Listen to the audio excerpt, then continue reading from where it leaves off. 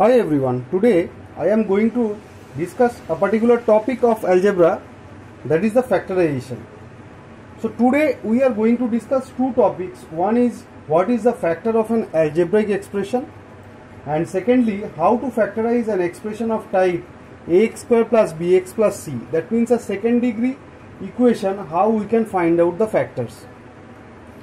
So let us concentrate on the first thing. What do you mean by a factor of an algebraic expression?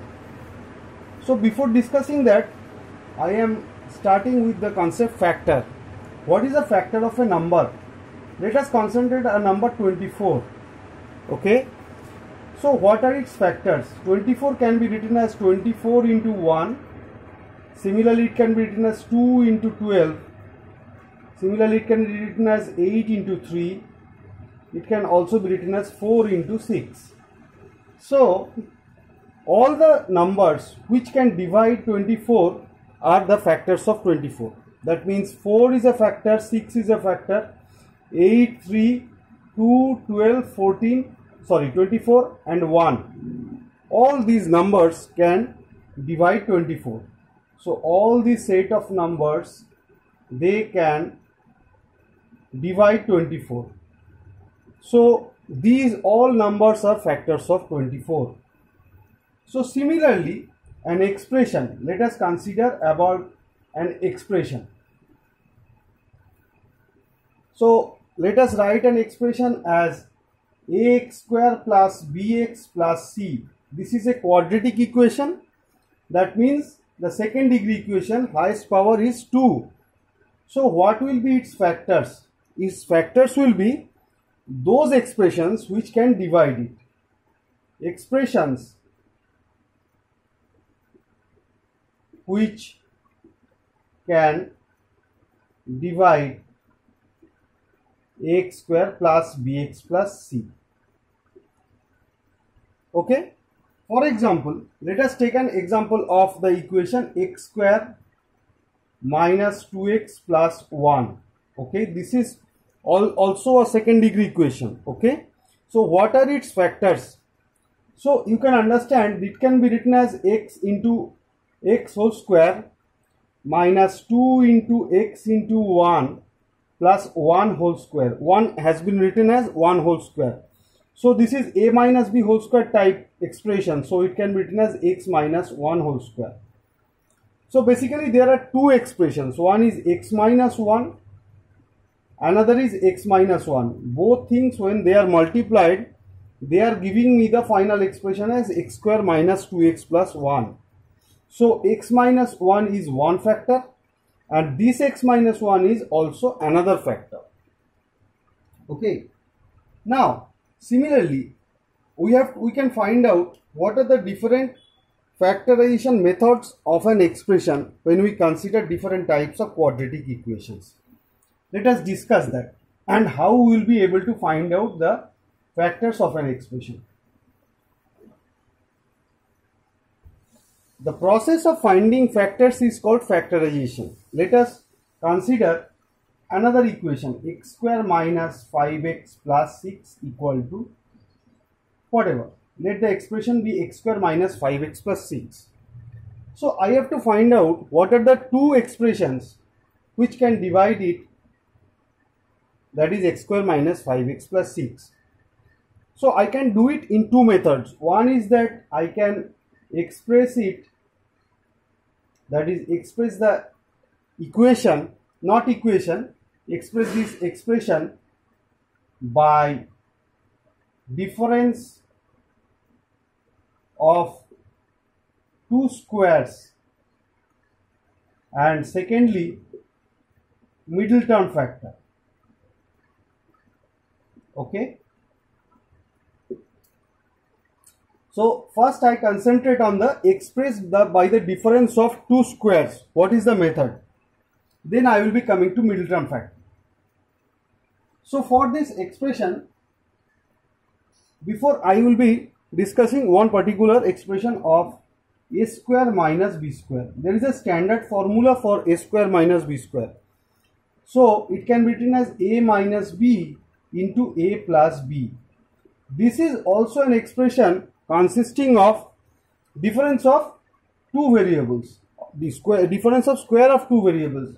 Two variable is a and b, their square are a square and b square. So a square minus b square can be written as a minus b into a plus b. So here our target will be expressing this particular expression such a difference of two squares. So let us concentrate on that part. Let me write it as x whole square minus 2 into 5 by 2 into x, that means it will be same as 5x, plus 6 will be same. At the same time I am adding 5 by 2 whole square, and to neutralize I have to subtract 5 by 2 whole square as well. So the actual expression remains same, but I have added 5 by 2 whole square and subtracted 5 by 2 whole square from this expression.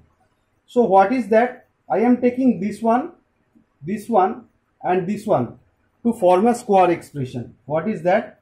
That is x minus 5 by 2 whole square, and rest expression is what? Plus 6 minus 25 by 4, right? So it can be written as x minus 5 by 2 whole square minus 1 by 4. If you just do a subtraction of fractions, you will be getting it as minus 1 by 4, which is nothing but x minus 5 by 2 whole square minus half whole square. So I am able to express the entire expression now by the by the difference of two square expressions. This is a and this is b. So what is the final thing I will be getting? That is a minus b into a plus b, that is x minus 5 by 2 minus half and x minus 5 by 2 plus half, right? So if I write it here, it is simply x minus 3 into x minus 2. So this is the first method to express an expression by difference of two squares. Now I will be discussing the second method. What is that? That is a middle term factor. What is a middle term factor? Middle term factor. I am concentrating on the same expression, x square minus 5x plus 6 equal to the expression that we have. Now here middle term means this term.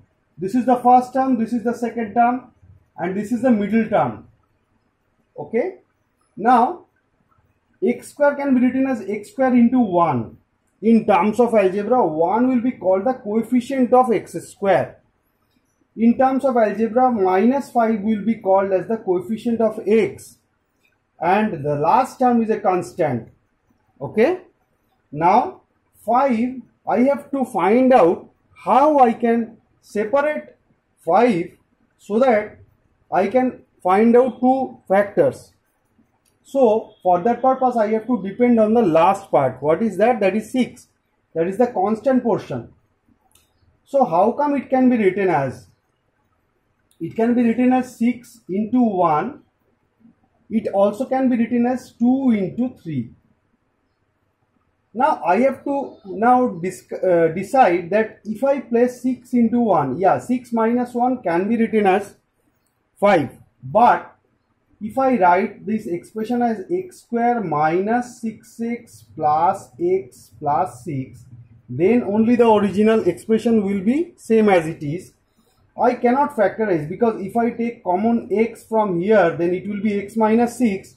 At the same time it will be x plus 6. So the factorization will not happen. So what is the only way out? The only way out here is 6 can be written as 2 into 3, right?